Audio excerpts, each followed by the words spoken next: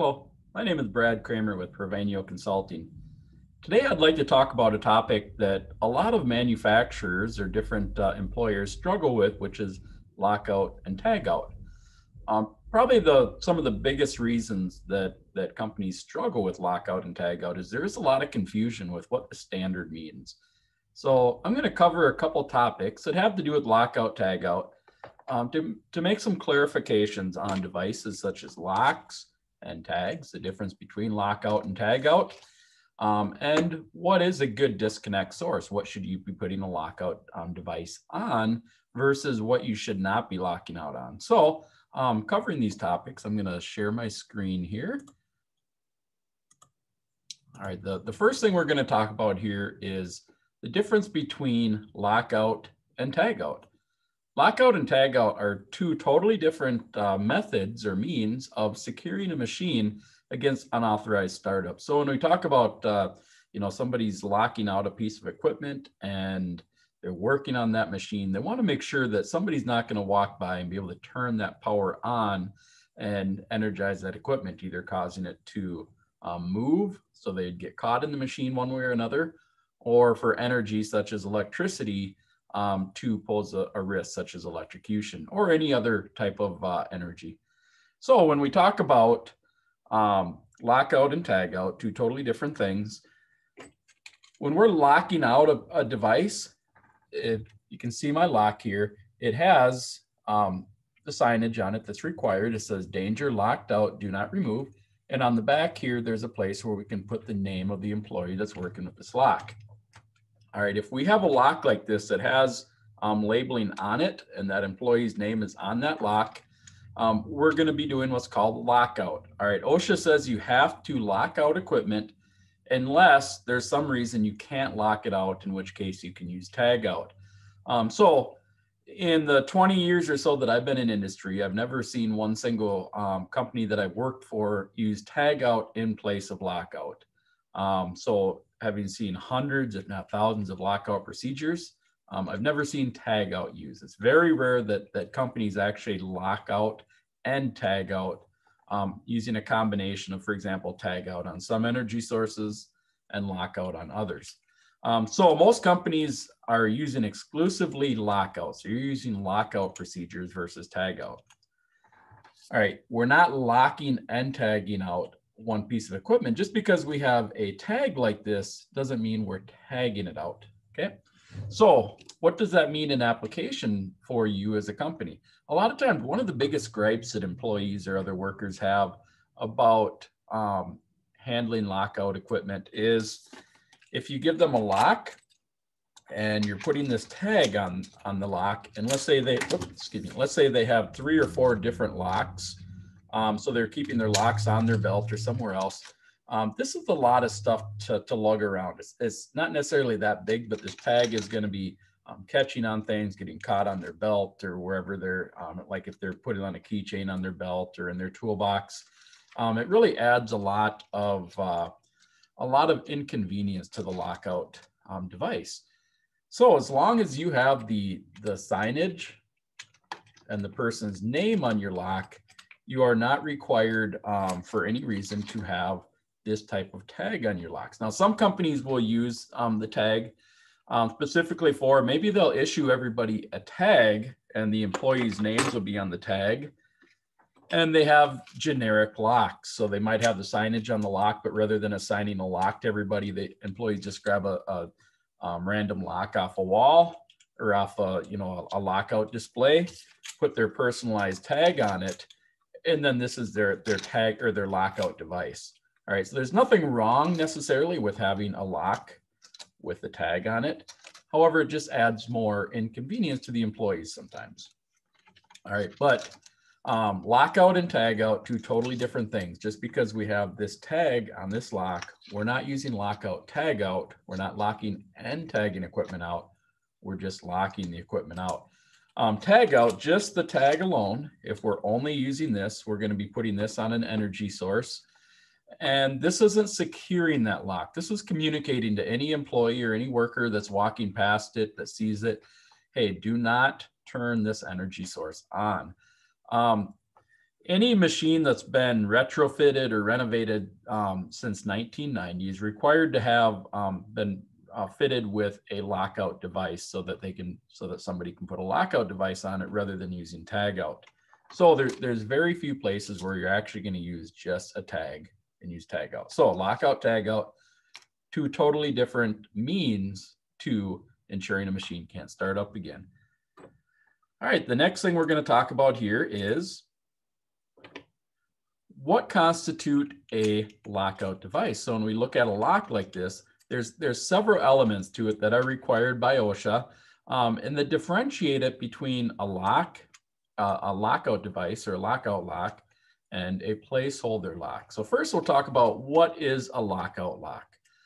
First of all, it can only have a single key, right? We don't want to be saving any master key for our lockout locks, right? If you order a lock and it comes with two keys, like this one here came with two keys, the first thing you want to do, take that key, take it off the ring and chuck it in the garbage.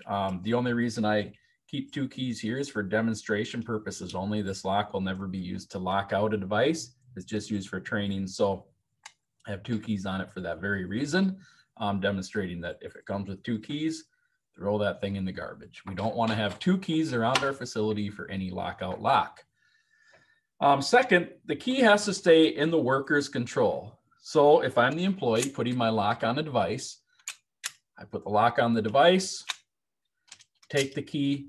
This key should go in my pocket, on a keychain on my belt, somewhere like that where I'm going to maintain control of this key. It shouldn't go sitting on my toolbox. It shouldn't be sitting on a work surface nearby the machine. This needs to stay in my control so nobody else can take this key and start that equipment up again. The key owner needs to be identified on the lock. So like on this side here where it says property of, that employee should have their name on this lock. These stickers are very easy to replace. So if you purchase your equipment through Grainger or Fastenal or whoever, you should be able to go online and simply order new stickers. So if you have turnover in employees or if this sticker gets too worn, you can just slap another sticker right on it, write their name on it, and you're good to go again. One thing that I've found with lockout locks is your basic just ballpoint pen. So like if you can see this is just a Papermate. These are the best pens that I've found for writing workers' names on the lock where it's not going to smudge off. Sharpies, specialized pens that use like felt tips or anything else like that, or even your fancier ballpoint pens typically do not work on this and the ink wipes right off. So for example, Sharpies, when I've tried those, you just write on and 10 minutes later, it'll still usually wipe right off. So cheap ballpoint pen is the best way usually for getting a worker's name on a lock like this. So it should have their name on it and it should have verbiage similar to danger locked out. So communicating to other workers that they should not ever be removing this lock. Locks need to have one of the below consistencies among them. So color, shape, or style, and size, right? We don't want to have, say, half the locks in our facility be, say, a style like this. And we don't want to, and having a totally different style of lock for maybe half the other locks in the facility. They should all be consistent. Now, we can have the same style of locks and have different colors. So for example, you might have operators have a red lock, maintenance might have a purple lock, quality control might have a blue lock, for example. So you can have different colors denoting maybe different departments or different responsibilities within the company, something like that. But they need to be consistent in either style, color, or size. Needs to be durable and substantial. So this is a durable lock, right? Of course, I can break it if I hit it repeatedly with a hammer or use a bolt cutter on it, but it's not a lock that's going to be simple to jimmy. Such as, for example, if when we think about luggage, when you buy a new suitcase, they come with the pretty small, flimsy locks. Somebody can take a screwdriver and just pop that right off. It's not durable or substantial enough. So you want substantial equipment that you're going to be issuing for your lockout devices. should be used exclusively for locking equipment out. Employees should never be using their lockout device for locking their locker, their tools, anything else like this. The only thing this should be used for is locking out machinery.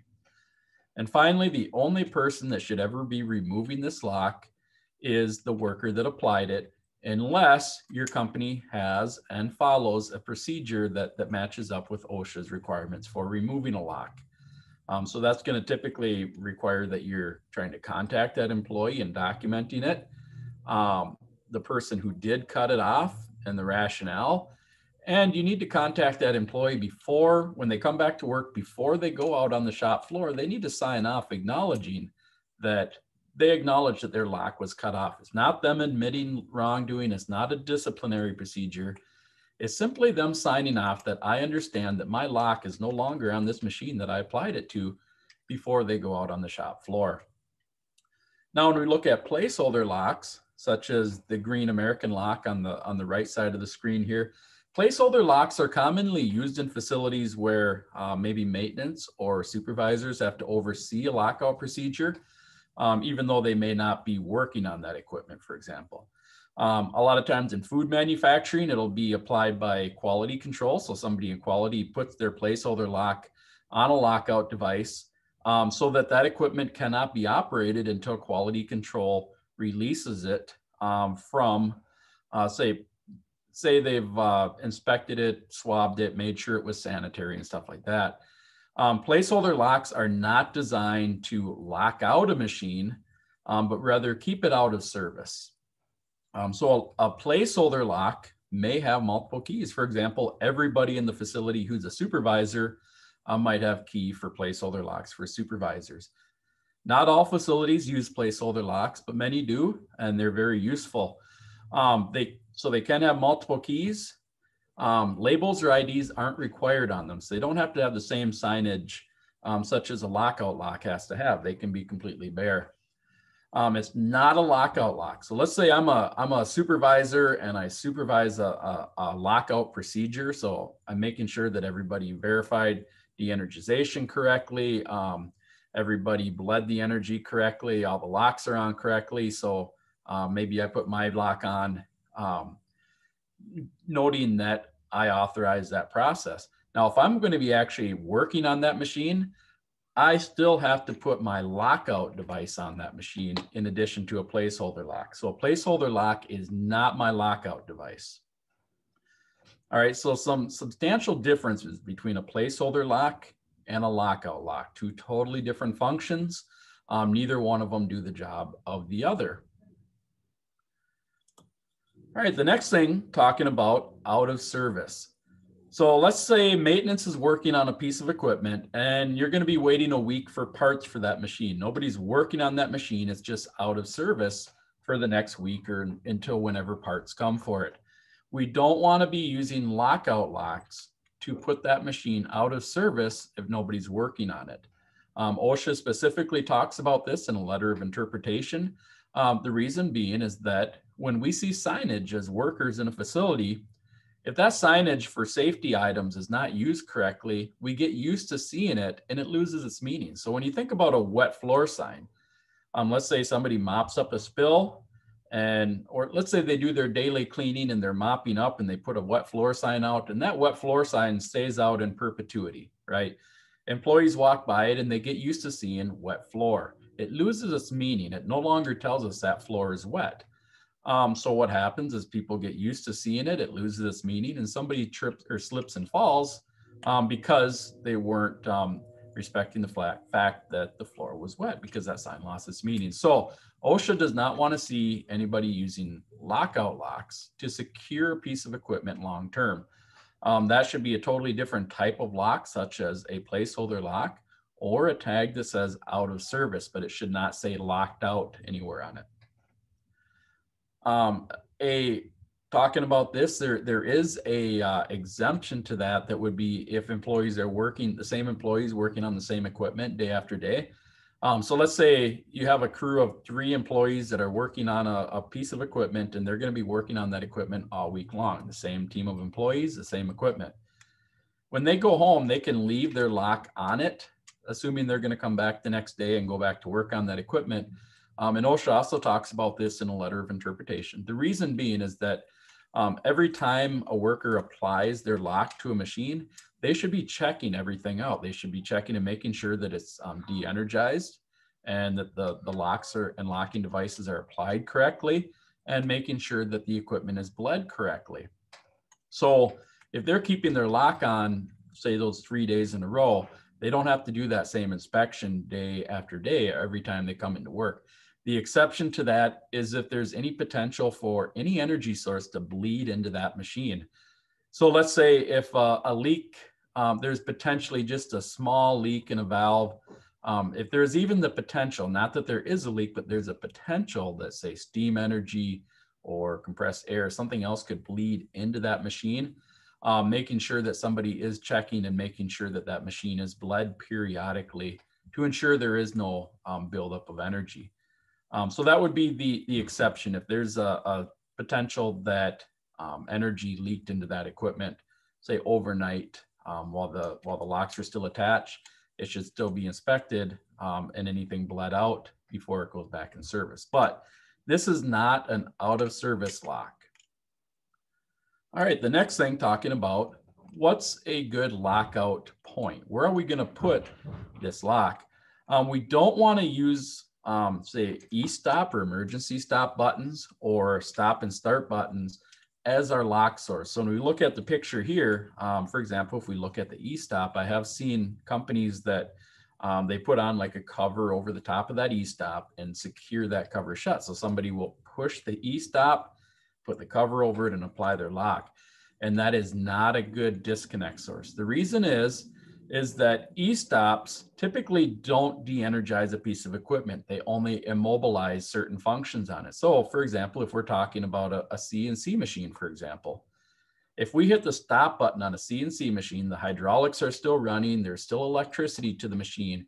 It's only disabled the servos so that the table and the tooling can't move. All right, we still have energy to it. We still have things pressurized.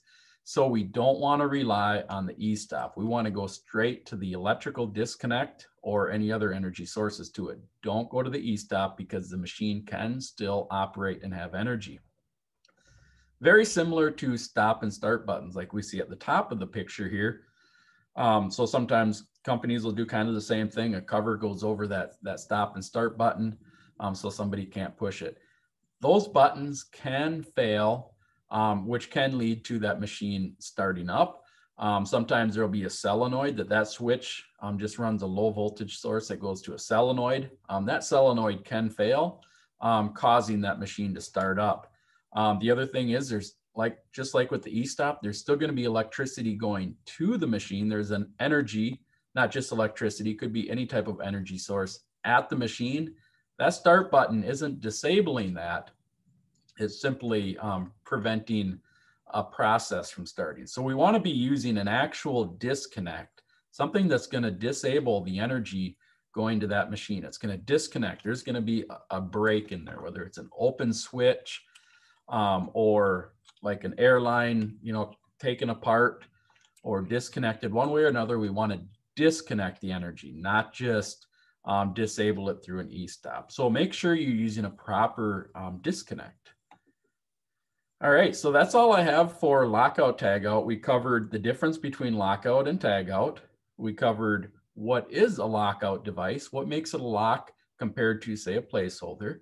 And we talked about what makes a proper disconnect or lockout point. If you have any other questions on lockout tagout, I would be happy to answer anything for you. Just email me, brad@provanioconsulting.com.